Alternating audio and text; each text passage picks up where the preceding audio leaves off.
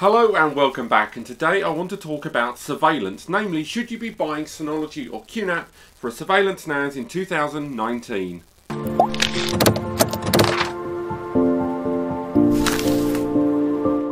Okay, so much like my videos, I am going to focus on these two brands pretty much, largely because they are pretty much the go-to top two shared pole position, wherever you want to look at it, NAS brands right now for both home and business users.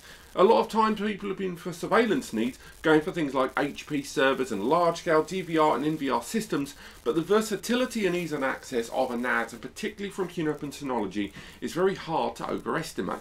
Now, if you are looking for a great surveillance solution, as well as lots of network access and backing up and making the most of a NAS purchase, chances are you've been looking at these two brands, and both of them arrive with great surveillance solutions. Now, I'm going to talk about what's the same before I really talk about the difference between them. First and foremost, they both arrive with a very comprehensive and feature-led surveillance platform. In the case of QNAP, you've got the QVR Pro software and their own software surveillance station. Synology have their own called Surveillance Station, a very popular name by the look of it. And both of these brands and their platforms are available now anywhere from 1 to 2 bay all the way up to enterprise level rack mounts, and the software arrives free with your NAS. So insofar as free, it's included. Now, this surveillance software for both of them gives you unparalleled levels of support. They both arrive with a whole control deck that you can utilize with multiple camera inputs from, depending on the hardware of the NAS you go for, can support anywhere from 20 to 40 to 80 cameras and more in a business environment. They all arrive with support for functionality and features on cameras such as motion tracking, facial tracking in some cases, identification tracking, which again we'll talk about later in the year from Synology, as well as a whole host of night vision and alert systems for SMS, emails, push alerts and more. Alongside this, they also arrive with a whole host of mobile applications for both Synology and QNAP, and both of them arrive with not just the multitude of cameras supported, but a camera licensing system whereby when you get the NAS you can add some cameras, but once you want to add more cameras, like a larger scale, more business-led camera coverage, you will have to pay a little extra for licenses. Now, going forward, I will touch on that. The thing about the licensing, I genuinely think it's a good idea. I've talked about it in other videos and I'll touch on it very quickly. I think including this enterprise level surveillance software is a real big thing to include in a NAS, given the amount of things you get in terms of software from both of these brands.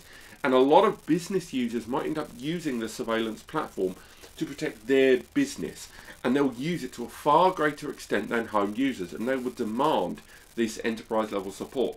Now, in order to keep things fair, the idea that you get a bunch of camera support for free included in the software is a great thing, but if business users are going to use it protecting their business interests, and they're going to put things around like insurance and more around this, I think it's important that they should pay a little more than everyone else, and the way they've levied this system is with licensing, and both brands have approached the licensing thing in a slightly different way that we'll talk about in a bit. And the other thing that makes these very similar is this network surveillance and internet surveillance platform, this NVR that you can create out of your NAS, is accessible over the network and over the internet via mobile applications, desktop client applications and more. So they're incredibly similar in the way they've gone about it in terms of form, but it's the way you can interact with your camera and your cameras in your surveillance platform, and indeed the aim, the target audience of the surveillance software is what separates these two brands. Now, the pros and cons, if we look at QNAP. Now, with QNAP surveillance platform, they arrive with these two programs, Surveillance Station, the older of the two, and their brand new, shinier, flashier version, which is QVR Pro. Now, QVR Pro is very enterprise-led. It arrives with 8 camera licenses, and you will need a slightly more powerful NAS to get this thing up and running, more likely an Intel-based CPU, definitely a 64-bit chip. This software arrives with client applications and a whole host of internal apps to configure it and adapt it along with your existing surveillance systems, maybe like automatic doors and alert systems as well. Now, their software is a little bit more technical of the two. You will need a little bit more nous and understanding of network appliances to take advantage of it, but that said, the support you've got on a hardware level and software, of course, is far greater. You can connect USB cameras to your NAS and then adapt them into surveillance cameras for the software.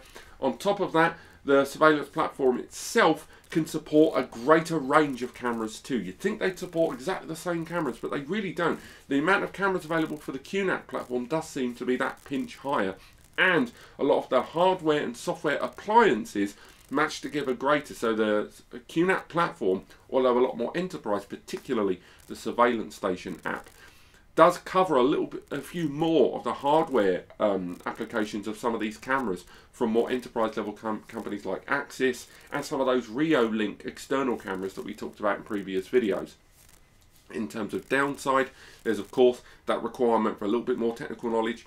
2, currently you can't view the cameras via the web browser. I had a lot of difficulties without installing a few things via Chrome plugins and Flash Player. So in the case of QBR and Surveillance Station, they highly recommend that you install the client application on a desktop interface. Actually, while I think of it, there is another advantage. QNAPs, the majority of them, arrive with HDMI ports and USB, so you can create a standalone surveillance platform on that NAS that boots directly into Surveillance Station, with all the NAS backend for your backups and your media and more. So again, if you prepare to learn a little bit more, QNAP is a solid choice for your surveillance platform. Although it should be said that although the price is a little lower, that money you can effectively be lost in learning and time spent adapting to that system.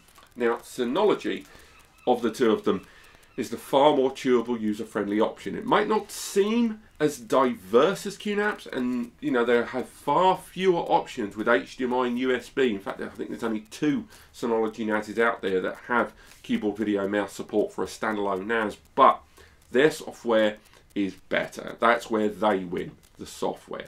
Because not only can you look at it via client applications and of course the mobile applications that you can on the QNAP, but on top of that, you can view it in the web browser and all of those cameras via that control. It feels more responsive. I believe it uses a better HTML. Don't hold me on that because I don't know too much about that side of things.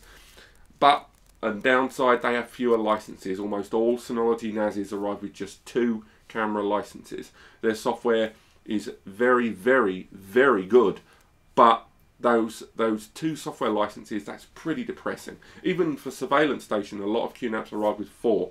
So the QNAP has got either 4 or 8 licenses, and Synology only chucking in 2. Bit of a downer. But their mobile applications are better. You can convert a mobile phone into an IP camera for your Surveillance Station NAS very quickly over the network, and I believe on the internet, but that's a bit spotty. Another thing you can do with Surveillance Station for Synology is you can stream via YouTube, which I know on the face of it doesn't seem that exciting. But look at it another way. If you've got cameras being dedicated around your office or your home network, and you need to be able to share that footage in some sharp, quick, easy form, live streaming from it can be very, very useful indeed. And I know if you're doing a launch event or if you're doing something where you need to promote something, the idea of repurposing cameras in a live streaming capacity can be very useful. And I know for a fact that I have utilized this very camera right now, which is a Converse device that can use that live streaming application, and then I can live stream via Surveillance Station and still maintain the picture quality, which is pretty bloody impressive. But apart from that, when it comes to these 2 brands, what you're getting is Synology. You pay more overall in almost every sense of the word in terms of the software, the licenses, the hardware you're going to use, you know, and the camera support. But you do have a smoother, easier to use platform, and for a number of you that's going to be the deciding factor.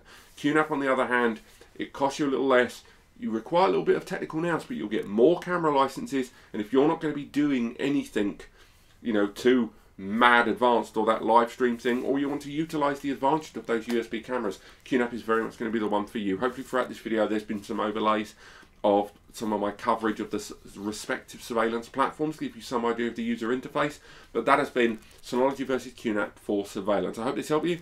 I look forward to seeing you in another video. Don't forget to click like and subscribe at the end, because this video and most of the videos on this channel are supported by your contributions, or your retention and your watching. I don't have a PayPal, and I don't go for Patreon or anything like that. I need your subscriptions to keep this channel going. I hope you've enjoyed it, and I'll see you next time.